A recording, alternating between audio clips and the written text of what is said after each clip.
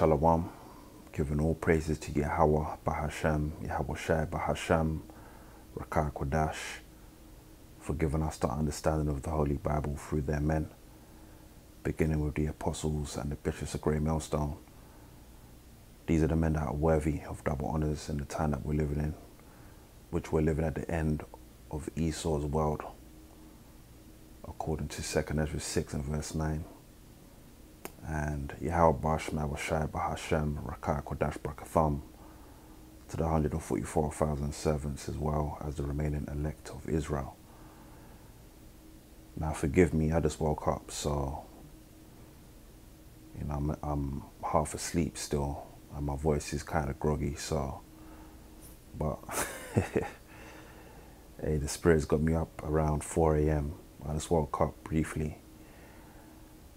And upon waking up, I was checking some headlines, and this is what I ran into, okay, from RT News. And you brothers see what it says, all right? BBC presenter jailed for raping 42 dogs to death. And this ain't gonna be no long lesson, but I wanna show the world the nature of Esau, Edom, okay? You see, this is why our Lord referred to these people as the wicked.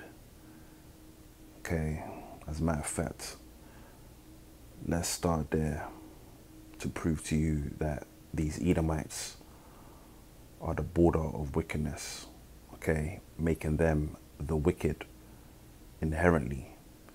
This is Malachi 1, we'll start at verse 1. It says, the burden of the word of the Lord to Israel by Malachi. It says, I have loved you, saith the Lord, yet ye say, wherein hast thou loved us?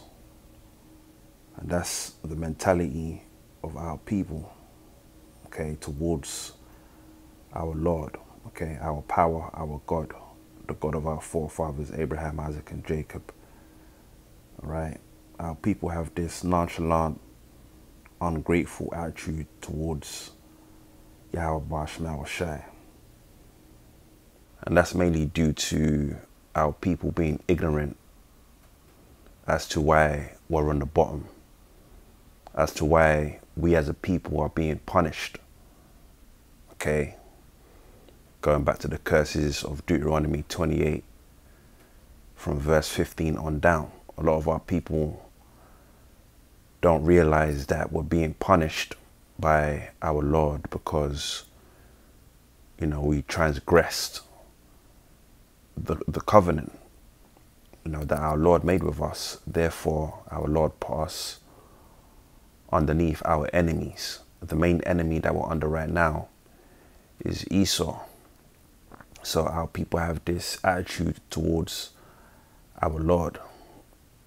Anyway, it goes on to say, was not Esau Jacob's brother, saith the Lord, whose name in the ancient Hebrew is Yahweh, okay? And we're to worship Yahweh through his son Yahweh Shai. That's our mediator. 1 Timothy 2 verse 5. Yet I loved Jacob, and I hated Esau. Okay. Verse 4. Whereas Edom saith, we are impoverished, but we will return and build the desolate places. Thus saith Yahweh of armies, they shall build, but I will throw down, and they shall call them the border of wickedness. And the people against whom the Lord Yahweh have indignation, which is justified anger forever.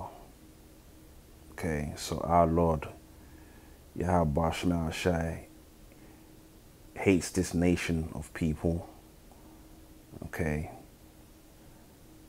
that he himself created, right, for the purpose of there being wickedness on the earth. All right. As is written in Isaiah 45 and verse 7, our Lord is a God of duality. Okay? He created righteousness and wickedness. And you Edomites, your role on the earth is to be the wicked. Okay? The border of wickedness. And what we're seeing here in the news is an example of your wickedness. The scriptures also speak about how the spirit that's within this man is not upright, as Habakkuk said. And again, this is a prime example of that. The spirit that's within these Edomites is not upright. I mean, this is absolutely disgusting. Okay, and that's why it says in Isaiah 32 and verse 5, I believe, it speaks about how the liberal man, as a matter of fact, let me get that real quick. Isaiah 32 and verse 5 says, the vile person shall no more be called liberal, nor the child said to be bountiful. Guess who the vile person is? It's speaking about you Edomites. And this is an example of just how vile and evil and wicked you people are. You know, there was a time when the so-called white man was looked at as being noble. They were looked at as being people of character. There was a time when they were pretty much looked at as being gods on earth. Okay, which that was all done through deception. All right. But now the Lord is exposing these people for who they truly are, which is the wicked. Again, Malachi 1 verse 4. You've also got the book of Job, chapter 9, verse 24. It clearly states that the earth is given into the hand of the wicked. And who's ruling and governing this world right now? So-called white people. Okay, this is their rulership. You know, this is their kingdom where bestiality is running rampant, where homosexuality, transgenderism, pedophilia is at an all-time high. This is their kingdom. This is their world. Former BBC animal expert Adam Britton has been sentenced to 10 years and 5 months in prison after pleading guilty to a series of appalling crimes against dogs and young children. So not only was this man raping dogs, animals, but he was raping little boys and girls. It says Britton, originally from the UK and currently living in Australia, was the senior researcher in crocodiles at Charles Darwin University and served as an expert and scientific advisor for BBC documentaries Life in Cold Blood and Walking with Dinosaurs, as well as National Geographic series Nature Untamed. How fitting is that? Britton secretly constructed a dog torture chamber in his family home where he would take dogs bought or rescued to be subjected to what the judge termed inconceivable depravity. Pardon me for pronouncing that wrong. Depravity. Okay. Oh, what did Job say? Let's get that real quick. That's Job 30 and 1. It says, but now they that are younger than I and have me in derision. And what did Job mean by they that are younger than I? Well, that's speaking about how in reality although Esau came out first, okay, although he was first born in the flesh, going back to the birth of Jacob and Esau, as it's written, the first came out red all over like a hairy garment, speaking about Esau. Although, you know, they were the firstborn according to the flesh, well, Jacob, our forefather, he was the firstborn according to the spirit, all right? You know, he was chosen in the spirit world from the foundation of the earth to be the chosen, okay? To be the chosen seed, as it were, to be the heir of the promises, all right? Let me read that again, I'm sorry. But now they that are younger than I have me in derision, whose fathers I would have disdained to have set with the dogs of my flock. Let's read that in another translation. Let's read that in the ERV. It says, but now men younger than I make fun of me, men whose fathers were too worthless to put with my sheepdogs. Worthless, why? Because this is what they do, man, with animals. This is how they get down with dogs, with animals. Okay, it's in their nature to do wickedness like this when it comes to animals. Okay, out there in England, in the UK, you know, we call you sheep shaggers because you have a reputation of having sex with animals. All right, sheeps, dogs, you name it. This is their spirit. It says Britain would film himself raping and torturing dogs to death to be posted to a Telegram channel of like-minded individuals, and would provide tips on how best to construct a dog torture room, acquire dogs, and how many he had killed. When one of the dogs was able to be identified from its collar, Britain's crimes were exposed. Okay, and right now our Lord is exposing, you know, just how devilish and sinful this man is. Okay, as a matter of fact, it's a sin, you know, to have sex with animals. Let's see if we can find that. But before we go there, let's go to 2 Thessalonians chapter 2 and verse 3, because right now our Lord is exposing who this man, who these people truly are.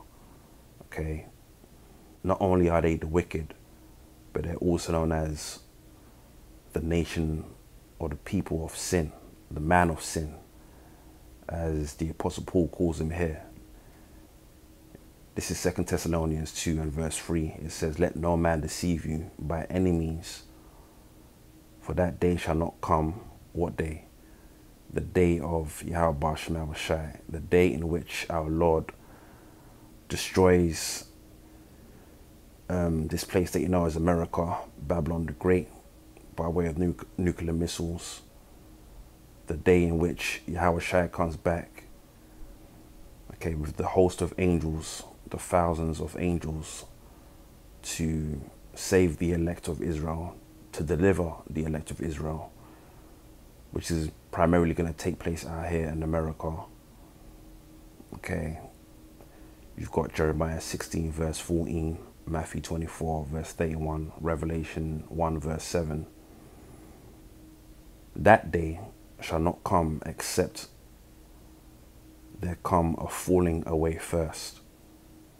Okay, and this falling away goes into, you know, the time of 70 AD, when we were exiled, you know, pretty much chased out of our land by Esau, you know, fleeing Roman persecution, of course, fulfilling Jeremiah 17 and verse 4, fulfilling Luke 21 and verse 20. All right, these are scriptures that you can go to reference what's being said here. We fell away from knowing who we are and the knowledge of Yahweh Shema Shai. But right now, our Lord is putting us back in remembrance, so to speak, through his mercy. All right, and that's prophecy, Hosea 6, verse 1. You've also got Jude, verse 5. Isaiah 14 of verse 1. And these are scriptures that you should go to that I'm quoting, as a reference point for what I'm saying. It says, except there come a falling away first, and that man, what man? The so-called white man, okay, the so-called Caucasian man, the so-called European man, which biblically they're the Edomites. It says, and that man of sin. What's sin? Sin is a transgression of the laws. All right, 1 John 3 verse 4, the laws of Yahweh Shema Shai.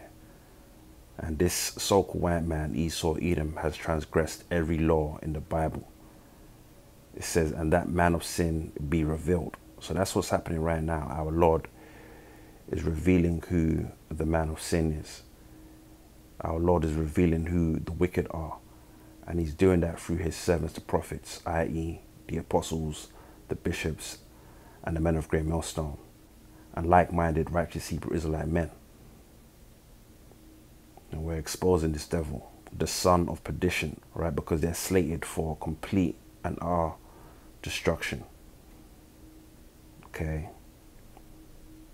Now let's get the law on bestiality, which should be in Leviticus, the 18th chapter. And I believe it's around the 20th verse. Okay. Let's switch the Bible here. Let's switch it to the GNT. And let's look at the subheading. Yep, as you see here, it says forbidden sexual practices. So the book of Leviticus, the 18th chapter, goes into forbidden sexual practices, all right? This is the law on unlawful sex that we're going to read here. Let me see. Yep, it's right here, okay? Leviticus 18 and 23. No man or woman is to have sexual relations with an animal. That perversion makes you ritually unclean. So what we're looking at here is a perverse act. And this is how these Edomites get down. Okay, and this is the law that they've transgressed on multiple occasions. This is news that always comes out,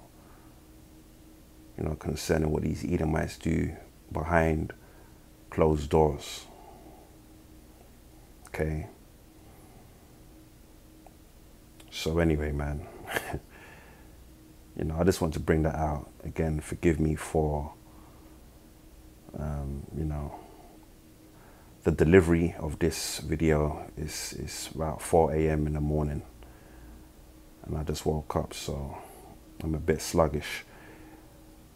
But not too sluggish to do a video. Anyway, with that, I'll say, Shalom.